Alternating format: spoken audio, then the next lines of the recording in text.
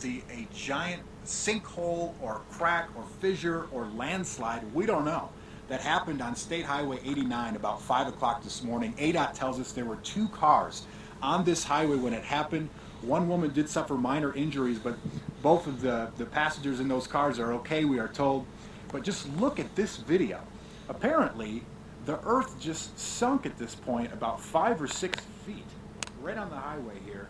We're also told that throughout the morning, it's actually been getting worse. There have been other drops in the earth here. Now it's down to about 8 or 10 feet at some points. What's really interesting is this crack isn't just this 150-yard stretch on the road. It actually goes down this cliff about 200 or 300 yards, and you can see sort of a fault line forming in the side of the cliff here.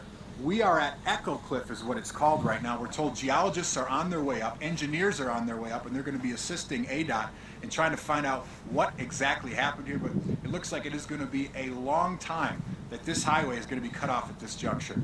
For azcentral.com, I'm Chris Arabsky.